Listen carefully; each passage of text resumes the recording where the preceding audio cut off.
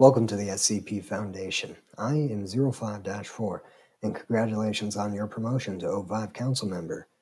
So, today we are going to be briefing you on SCP-006, and by we, I mean me, and by SCP-006, I mean the Fountain of Youth. Yes, the Fountain of Youth. Okay, so under direct orders of the Founder, access is limited to those with Overseer clearance. You wouldn't even be able to access this video without that clearance. So let's go ahead and jump into it here. Overseer clearance granted. Item number SCP-006. Object class safe.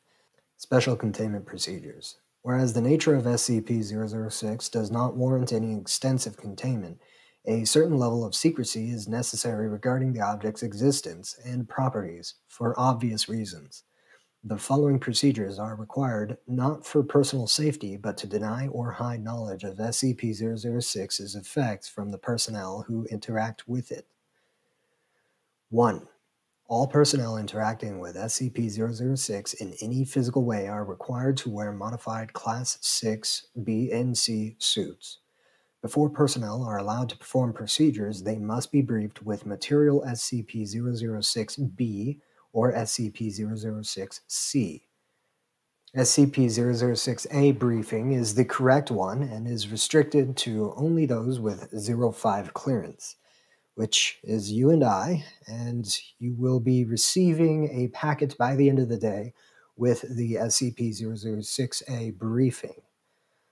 To ensure personnel are wearing suits properly, they are to be submerged into a pool of water, not SCP-006.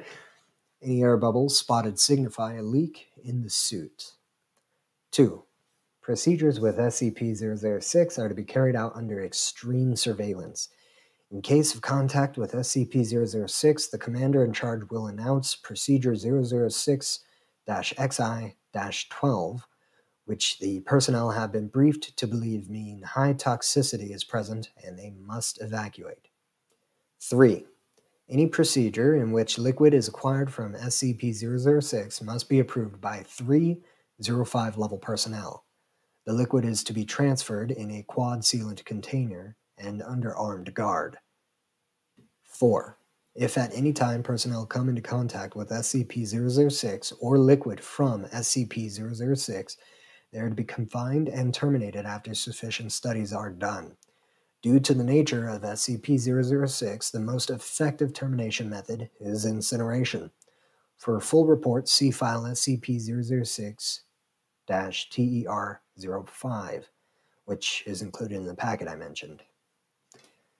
Description: SCP-006 is a very small spring located 60 kilometers west of Astrakhan.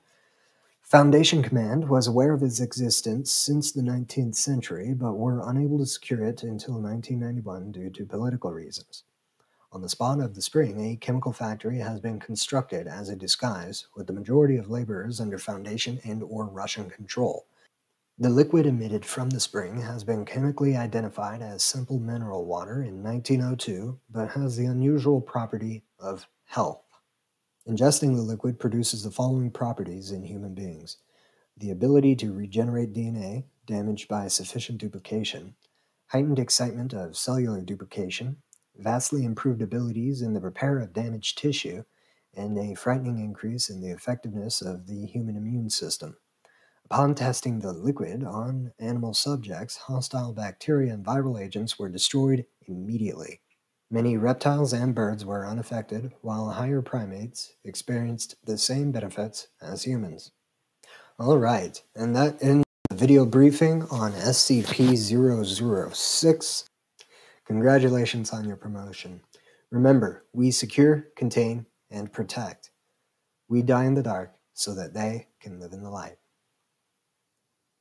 Thank you for watching. If you enjoyed this video, please give it a like. Subscribe and ring the bell if you'd like to see more. If you didn't enjoy this video, go ahead and leave a comment as to why. Please try to keep your comments constructive if you can. And, well, thank you so much. Have a good rest of your whatever.